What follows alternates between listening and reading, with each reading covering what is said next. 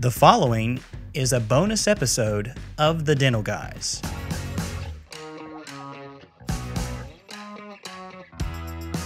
Well, you're listening to The Dental Guys live from Spear Summit, discussing Frank Spear's most recent lecture, like fresh off of the stage there. I wish I knew what I thought I once did. And here today is Frank Spear and Gregg Kinzer to discuss just this topic. John, I'm excited about this. Yeah. First of all, thanks for being with us, guys. It's an honor to get to share this little area with you, and it's a great setup you guys have for us here. I want to just go right into, not everybody that's listening to this may have heard the whole lecture, so I want to maybe just a little recap of what you spoke about. The first thing you started with was the quote, "Beware of false knowledge. It is more dangerous than ignorance." And that is something that really speaks to the whole topic there of what we think we know. And I want you to maybe go through and just recap a little bit about what you spoke about there, as far as what we can get in trouble with when we think we know things. And a little bit, you went through a journey of your understanding of bruxism and kind of use that as a way to trace that. So tell us a little bit about, just kind of recap that for our listeners. Yeah, so for me, the whole concept of putting that 30 minutes together was sort of to help people identify the simple fact that as we get older and we have more research and we get more information, we discover that some of the things we held true early on turned out to not be true, which creates quite a bit of discomfort in most dentists. And then, because discomfort makes us want to look for an answer, we kind of go to a different lecturer or we find a different piece of research, and suddenly we think we're comfortable again, but it still may not be true. So I use bruxism just as a really specific example, only because literally when I was trained, I think my first lecture that involved gnathology would have been like spring of 1975. And it was clear, I was a dental student at the time, but it was clear that we were supposed to memorize a paragraph out of Ramford Nash's textbook on occlusion.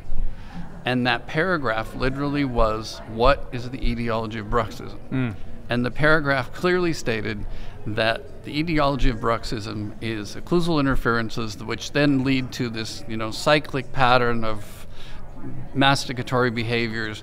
And by the time I got to be a grad student, we had just been inundated with that. And so you believed that if you saw a patient with tooth wear and you saw a patient that, bruxed, that your treatment was to fix their bite. Yeah, equilibration, right? Totally, or sometimes worse. I can tell you that I took patients, in the 80s, that I restored posterior teeth with onlays to make them have CR equal their intercuspal position and to give them their little tripod contacts and to do all the stuff, because that's what I believe. Because you knew it was true. And so when you talk about that whole thing about ignorance, the false knowledge is, there's a lot of patients that I frankly treated that did not need any treatment. Wow. And not to mention, the treatment wasn't going to make them better anyway. And so the gist of what I was trying to do this morning was to say, okay, so that was false knowledge then. And now what's the journey along the way? And the airway piece has become really big, but initially the airway piece was a very different message. It was all about sleep, and it was about apnea. And apnea and hypopneas were what you had to fix next. So every person that had bruxism now got a sleep study. Exactly. And it was a perpetuation of the same kind of false knowledge, because not every patient that bruxes has apnea or hypopnea. So I think the message was really about, number one, be aware is how aggressive is your treatment based on your belief about what you think you know. And it's also about, the reality is we're never going to be totally comfortable. Right. We're not. Right. Because we're never going to really know. But isn't change hard? Totally. Which is why all of us would much prefer it. Right. If we actually could say, this is the answer. And don't you try to find people, like it's the psyche, to find people that believe what you believe, and you only surround yourself confirmation bias, right? Yes. Totally. Yeah, we want that so badly, and we want to be able to give answers to our patients. We want to be able to say, I know exactly what's going on here. Yeah. And I know exactly how to fix you. Yeah. Because that is so satisfying, and that's what they come there for. Yeah. And so to be able to say to somebody, I mean, we're dealing with this in our own practices with airway, and we have a team of people, a pediatric ENT and a pediatric sleep sleep center that we meet at, and we have pediatric dentists, and we talk about this all the time. What do we do with these people? What can we say with confidence about these kids? And how's this going to affect their growth? And how's this going to affect it? And there's things we feel like we could say a couple of years ago, and now we're not sure if we should say. And some of these things are alarming if you start saying them, and you like you say, the aggressiveness of your treatment or even of your statements. Especially when it gets into airway, you have to be careful. And I think, and Greg can really speak to this because, Jeff Rouse was up in Seattle for 2 years in the office. And so Greg and Jeff spent a ton of time together and developed the Seattle protocol. And I think the thing that I really enjoy about the approach they're taking, which honestly concerns me with just people that focus on sleep apnea, is when you focus on sleep apnea, most of your patients are going to get a sleep apneic appliance. Right. And those are not reversible appliances if you wear them for very long. Yep. And so suddenly you think you're doing the right thing, but even that appliance is a pretty aggressive form of treatment, and the person who suddenly 2 years later, their posterior teeth are 5 millimeters apart. I remember Steve Carsonson when we were in the workshop, he said, just first of all, just get it out of the way. All these patients eventually probably need ortho. He kind of just made this, it's going to change things. Right. And maybe, and he talked about, the thinker pose to try to get, people to get back where they were and all these things we tried to do. But yeah, it sounds so easy. These are not, easy things to talk about. So you used bruxism and sleep apnea kind of describe this whole, thing that we're talking about here, is that we really have to have an open mind. Always challenge what we are studying. And Greg, maybe I could point this question to you, is let's change up what we think about dental implants now that we really wish we would have known back in the 90s. And I want you to speak to specifically, John and I are interested in hearing, is what really matters right now when it comes to surgical placement. Does connection matter? Does implant design matter? There's so many things that we've been challenged on that really have changed, and some of it, I think that has to do with just engineering in principle. But what do you wish that you would have known back then? Implants are interesting because they've had an evolution as well. We had success with implants and the old Brandemark style implants, right? External connection, not the best design from a fit standpoint, from a biologic standpoint, but you can go back in the literature and you can find integration that was good, and you can find really nice aesthetics. Right. So where things have evolved to from a manufacturer standpoint is, connection does matter. That's why all the implant systems now have accommodated into an internal connection and horizontal offset platform switch. But I think our thought of implants has evolved. The goal with implants used to be integration. If you integrated, congratulations, you did a great job, you won. And now we have such an aesthetically discerning clientele, or ourselves are more aesthetically discerning, that the aesthetics of implants are paramount. And if you look, there's ways, it used to be all subjective, whether you liked it or not. And now there's objective ways to evaluate the aesthetics of an implant. There's pink aesthetic scores, there's white aesthetic scores. And if you look at the research, and some of the research like from Belzer's group, we're not as good with implant dentistry from an aesthetic standpoint as we would hope to be, especially at this point in the dental scheme of things. So right now, the idea of getting implants to be predictable from an aesthetic standpoint is what's pushing people. And the most important aspect of that, soft tissue. Using implants, getting them in the right aesthetic position from a placement standpoint is paramount, right? Because it's almost impossible if you have a malpositioned implant. But we should be able to do that with hard tissue augmentation. But soft tissue is still going to be our aesthetic key, I believe. We heard Sandra Lazy say at the AO a few years ago, and it's one of our favorite quotes, is that surgery doesn't stop when the implant is placed now. Now it continues of what we do on that implant the day of surgery. And Frank, tell me, has that really changed? Was that? Well, it's fascinating to me that Greg brought up the old smooth surface Brandemark implants. This is the first thing you brought up. Because I know you guys like literature. Yeah. So we drink it. if you try to go look up success stories and survival stories on implants, and you start looking for any study that has a decent number of implants that are 30 years old or older, as far as I know, there's one on 5 mandibular edentulous cases, but the only one that really does implants the way we would talk about it today is Myron Nevin's study that was done and it's out to 32 years. And he's got 32-year-old cases where, the bone went to the first thread, stopped. He can show you the pictures of those implants, the aesthetics. They look pretty dang good. Yeah. I've got some. I guess my oldest ones would be about 20. My oldest Brandemark single tooth ones would be about 1988, 89, so close to 30 years. And then what's fascinating to me also is, today there's the whole, is it cement retained, is it screw retained, cement's a bad thing, cement causes bone loss. All of our implant cases back in the 80s and 90s on the smooth surface, they were all cement retained almost. Right.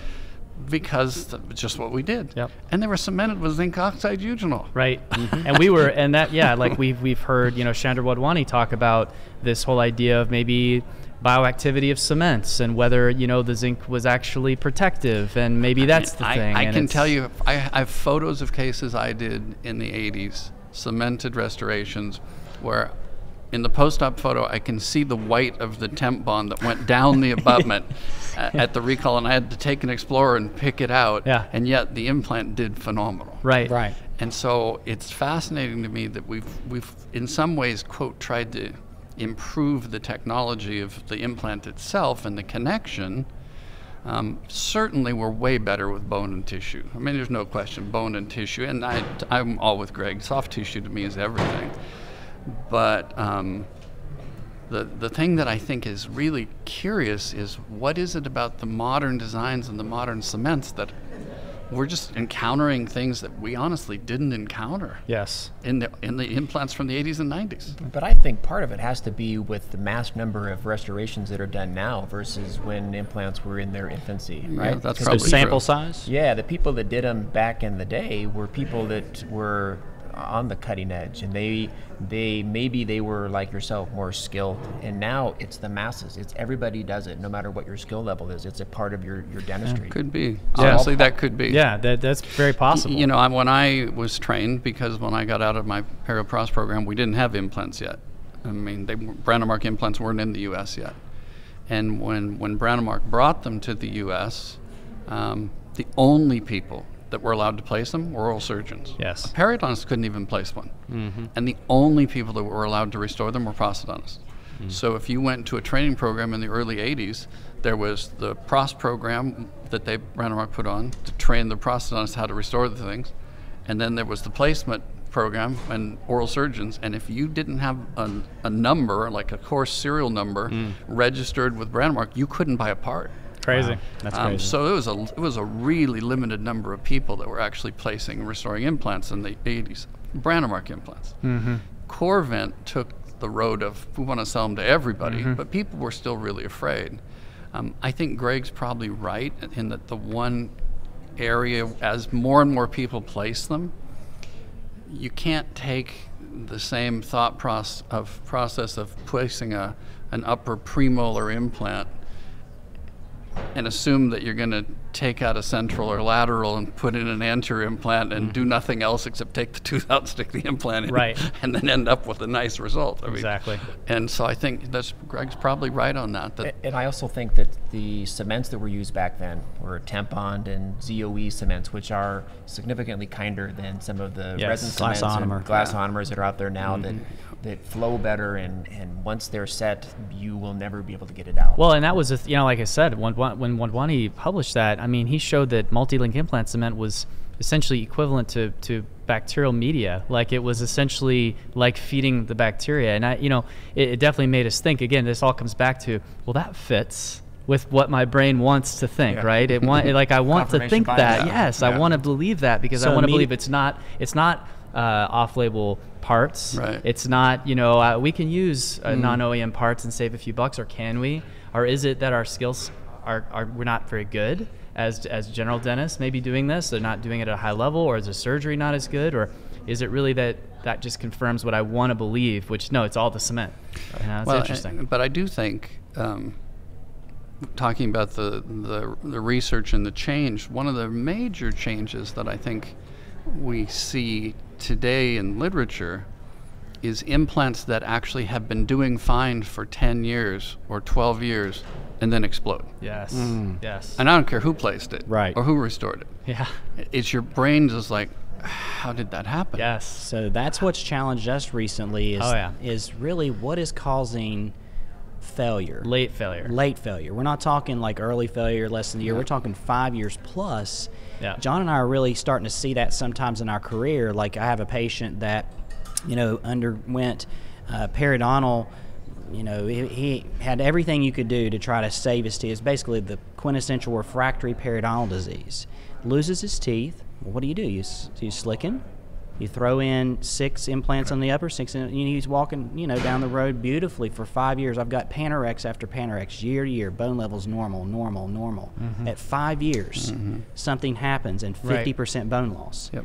How do we explain that? And I think that there's a lot of research. Yeah, and Thomas Albertson, we were at the AO a couple years ago, and his just kind of small lecture, and he kind of introduced this idea of like steady state equilibrium between foreign body rejection by the body, and is it pro-inflammatory factors that certain people have, but why does that show itself at 10 years out and not at 2 years out? Yeah, and that's the challenge of working on a biologic system, because it continually changes. I know Jeff would put the airway spin, that there's an airway change, and that's now changing the host factors, and all of a sudden we can have these problems. So it's one of these that at this point we don't know, or at least we maybe think we know what it is, but just like what you said, we only know what we know now. Yeah, and the good news is before we started having these 10-year failures, we thought these were going to last forever.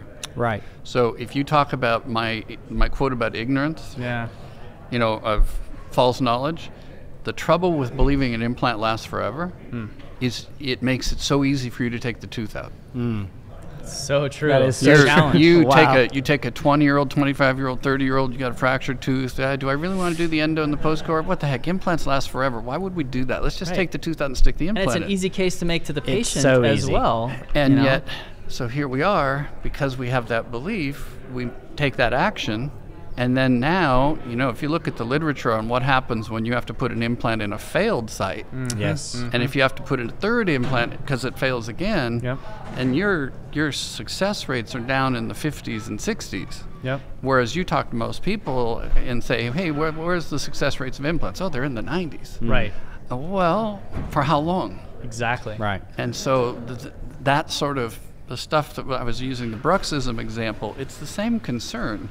It's when you think that like you think that an implant is literally going to be there forever. Right. It does make your decision. And John and I have these conversations that we have changed the way we present treatment to patients. Because I used to tell patients that once you have this implant placed, you'll never have to worry about number 19 again. And or it's very unlikely, at least. very you could unlikely. say, is what and I still tell patients it's a good restoration and all those things, but I'm all the time using the words that you've taught us to use: revision. Yeah, revisions. That Revisions. it could possibly require revisions, and that's hard for us to say. It is, because maybe you don't want to fail. Yeah, you mentioned replacing these restorations on this patient 3 times. Broke every tooth, even after you had done all of the things that you knew that you just had to get right, and then we would be good, and then they broke every tooth. And of course, I never told her. I told her I thought she'd be a complete success. Right. So you can imagine how angry she was after a year and a half of breaking everything. Right, and with implants, the stakes are just higher. Yeah. In a lot of ways. So we do a lot of implant education here at Spear Education, and we're trying to make the outcomes better and more predictable.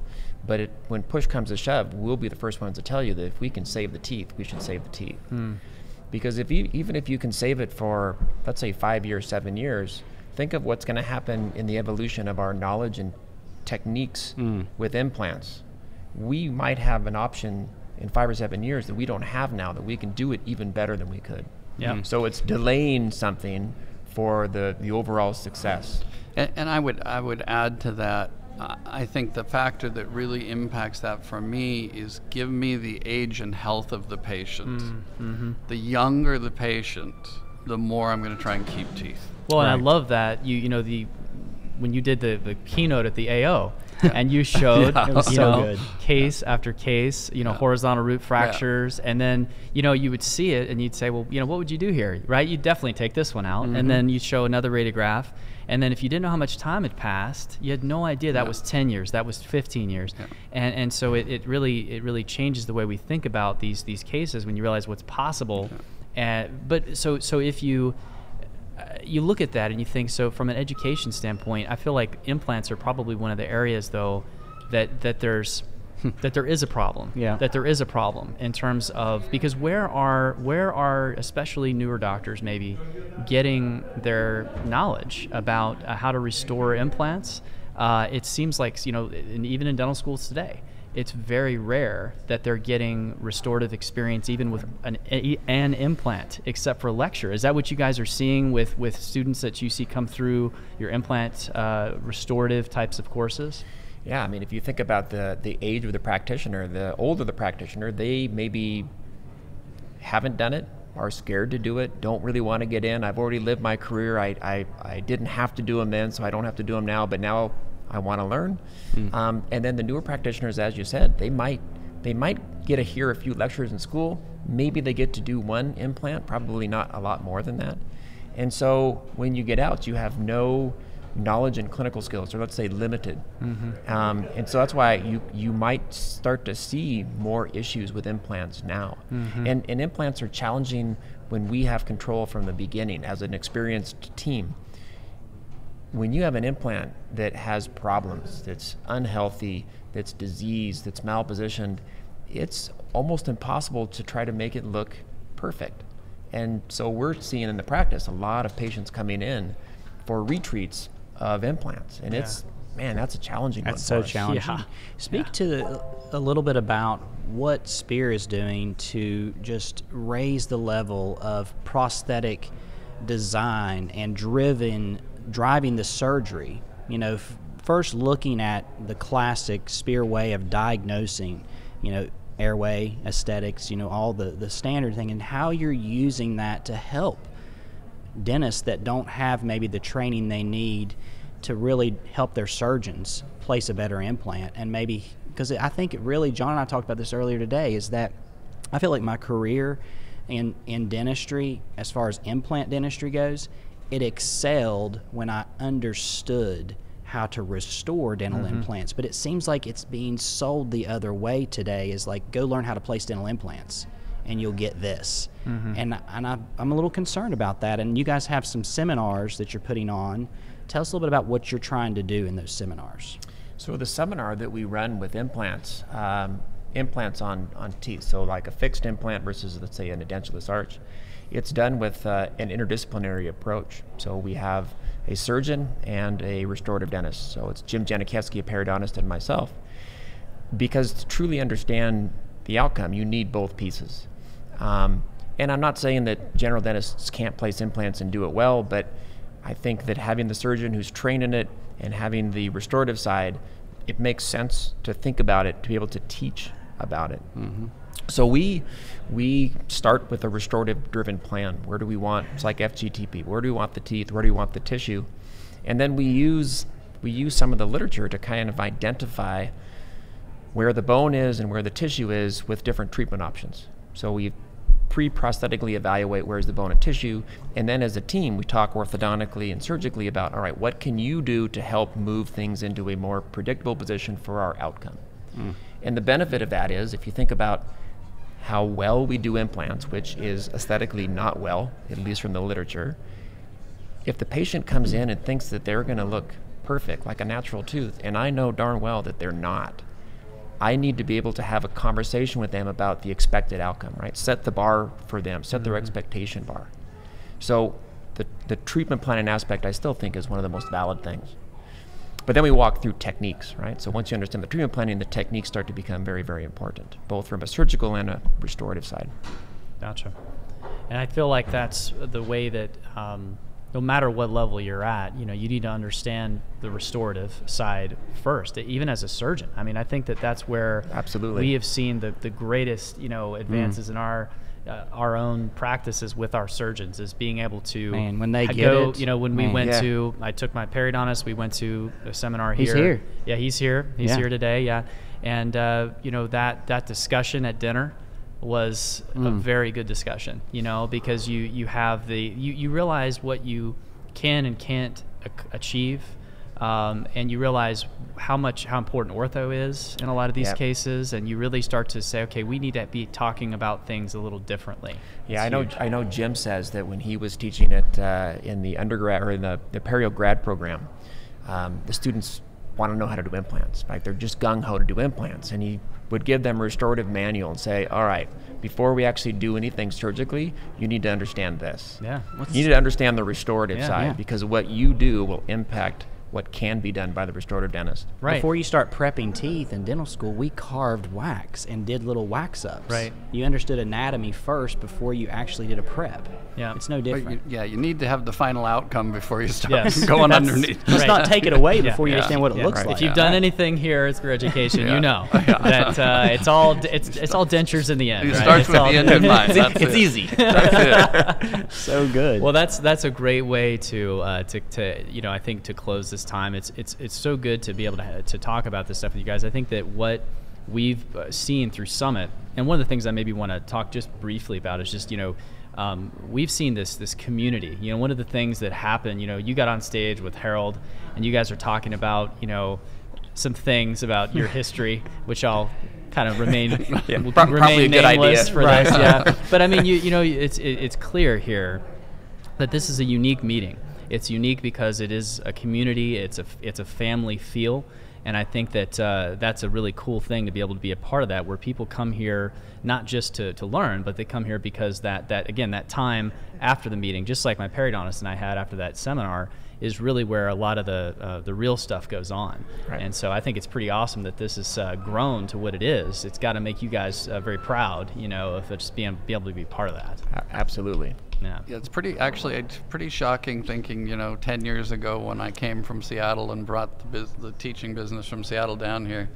I don't know that I would ever in my life have had a vision of what this has all become. So. Yeah, we heard that Spear Summit started out with like 200 or less people. Correct, yeah. And now, today, I think 1,100 people. Yeah, I from think what I was something hearing. like that. That's amazing. So, yeah. And so that's really special. Well, we sure appreciate you guys being with us, and we may be spending some more time over the next couple of days talking more about this. And we want to make sure too that tomorrow, that if you're listening to this now, that you check in for the post-lecture interview after the art. It's called The Art of Inspiring Change and Creating Culture.